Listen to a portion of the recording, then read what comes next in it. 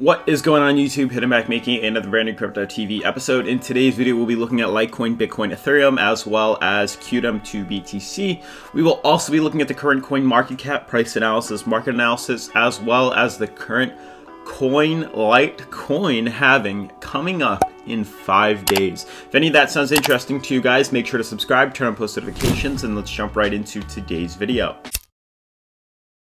So guys, as you know, the current Litecoin halving is coming up in approximately 5 days, I think, if not 4 days. August 5th is when the block reward halves. So basically, we go from 25 Litecoins per block reward to 12 and a half, I believe, 12, 24, 25. So yeah, and what can that potentially do? Tons of rumors flying around the market right now. A lot of different sentiment going around. A lot of people are saying that we're going to see the crypto Litecoin shoot up in price leading to the halving, then potentially falling, you know, buy the rumor, sell the news after the Litecoin halving happens. We also have another side where people are seeing the market dip, which is what's actually happening, and then we are going to see a pop right after the market. Some people think nothing is going to happen. Well, I'd like to share with you my opinion on the Litecoin halving, how that's going to potentially affect the market as we continue on into these 5 days and potentially see some crazy stuff. Maybe nothing happens, maybe some stuff will happen, who knows. But we're going to jump right into today's episode, look at some stuff.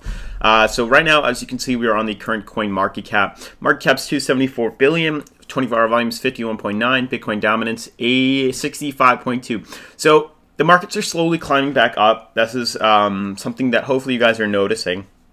24-hour volume isn't really moving. You know, honestly, out of everything, nothing's really moving at all. Market cap is slowly creeping back up in terms of its size. You can see it at the top 10 cryptocurrencies. We have definitely a scattered market right now. Everything's, you know, a miss. Everything's either in green or in red. There's really no stagnant one sort of color. We can see only 4 out of the 10 cryptos, blue chip, big cryptocurrencies are moving up. You can see out of those 10, only 4 are moving up. So you can see out of the rest, the 6 are down. Ethereum, XRP, we have Bitcoin Cash, Tether, Bitcoin SV Stellar. They're all down, but really not down by much. I'd say average 2%, maybe a little less.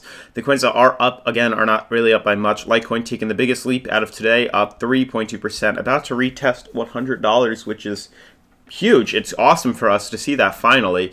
You can see what happened. We saw a major dip in the price a couple of days ago, and now we're slowly consolidating back up to the upside where we previously were. Some coins like Litecoin are above where it fell, so that's obviously a beautiful thing. But for the most part, all the coins are kind of just in some sort of consolidation phase once again. Not really seeing much movement at all. Everything pretty much just consolidating out as we move towards, you know, potentially bigger waves of volume that slowly come back into the market. So now to move on to Litecoin, what exactly is happening with Litecoin? What are we seeing? What are we going to expect? But so I do want to jump into this Litecoin on its daily. This is US dollar Litecoin on its daily chart to Coinbase. One amazing thing we do happen to see is we did break bullish from this descending wedge that we had for the past couple of weeks, you know, if not a month. So from June 22nd till now, June, we had all of July.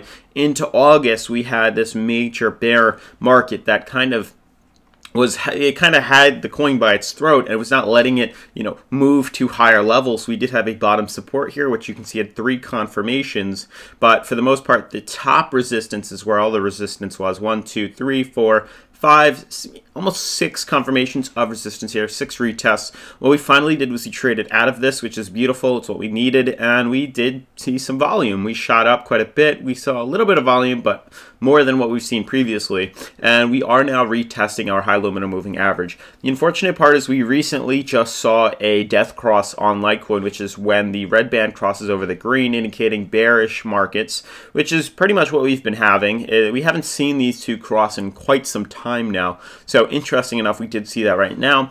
We are now retesting that level, and unfortunately what I've noticed is when we do break below the high-low MMA, it acts more as a resistance than it does a support. So we are seeing that act out right now. We're seeing resistance happen right now. You'll notice that we do have plenty of movement. We do have plenty of potential to move to higher levels. Trading off at 47.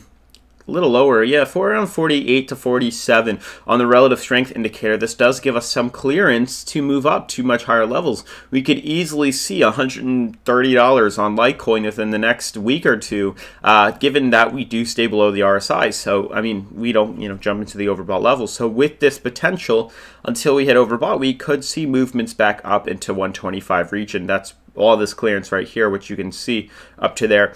And it doesn't seem unlikely, to be honest with you. We just need some more confirmation. We need to be able to break above this high-low minimum moving average right here. And I do think it is going to happen. Now, this Litecoin halving is coming up, and we do want to know what exactly is going to happen with that coin when it does decide to, reach that. So we're already seeing a nice trend now. We do, if you think about it like this, we have a week now, or a little less than a week, moving to this halving. We pretty much got this downtrend out of the way. It seems like we did find a bottom on Litecoin's, bear market. We did seem to find a bottom, and we're starting to move back out of that.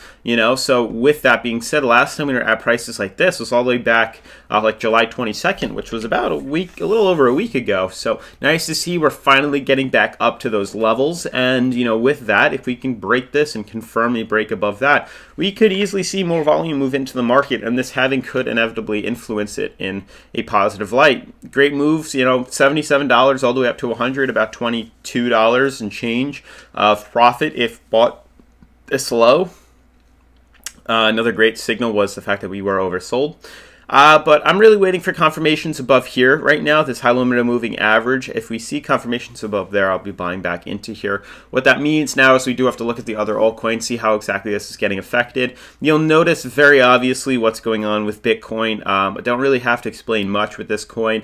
We are trading at around 49 on the relative strength indicator, which is beautiful right there. Bam, 49. And you can see we do have this uptrend right here where we've been climbing for quite a while now. We did overextend. We did go quite a bit away from that. And you'll notice what happened is exactly what I said was going to happen, is we were going to end up getting sandwiched between this high-low minimum moving average on Bitcoin's daily and the resistance of this uptrend right here. I had a feeling that if we were unfortunately going to break through this uptrend, it was going to start to act as more of our enemy than our best friend. And you can see that's exactly what's happening. We're facing this, we're trying to break through, and once again we had too much downwards pressure. We broke bearish from that. I do think though that there is potential that in the longer term, we can most definitely break back into it. And I think that's what's going to happen. This is just a very small hiccup.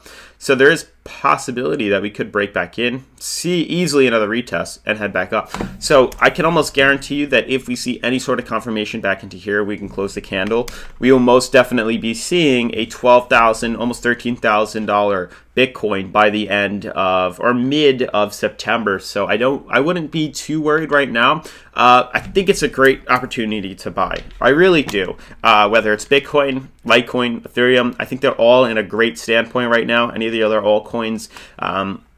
But I do think we're going to be heading up. Now, I cannot tell you to be buying cryptocurrency. I can only tell you that I'm buying crypto. I'm no financial advisor. But, I mean, I think the markets look great right now. We just had a huge tumble, and it's pretty much shown us where the bottom is. And we're just ever so slightly moving a little bit up right now. So, with that, it pretty much confirmed to us that this confirmation of the bear market is over.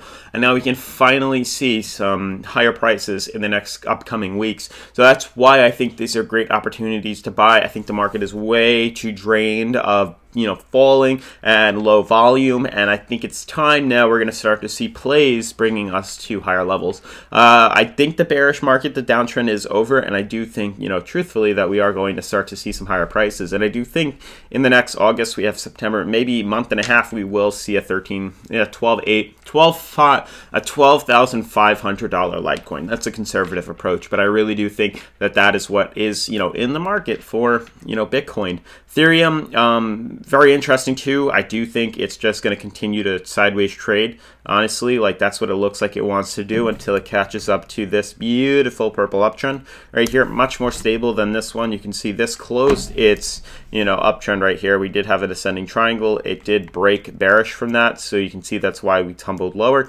Ascending triangles usually break bearish. But with this major fall, you can see we got caught in this channel right here, and I do think it's going to slowly be, supported up to higher levels in the next upcoming weeks, similar to Bitcoin. Qtum, To wrap up today's episode, similar to Ethereum, both Ethereum and Qtum, I believe, need consolidation. I think they need sideways trading, mainly because they are stuck here. You know, very good on the RSI, but for the most part, they're stuck at bottom support, and they do need to consolidate further. Qtum more so than big Ethereum, because it does have this endpoint right here. This is like end game, so we're really going to wait and see what exactly happens to this point. We could see a pretty big pull to the upside with Qtum. If you guys have Qtum, by the way, please leave a comment down below. I'd love to know if you do or if you don't. But that's going to sum up today's episode, guys. If you're new to the channel, make sure to subscribe, turn on post notifications, leave a giant thumbs up, and I'll see you in tomorrow's video. Peace.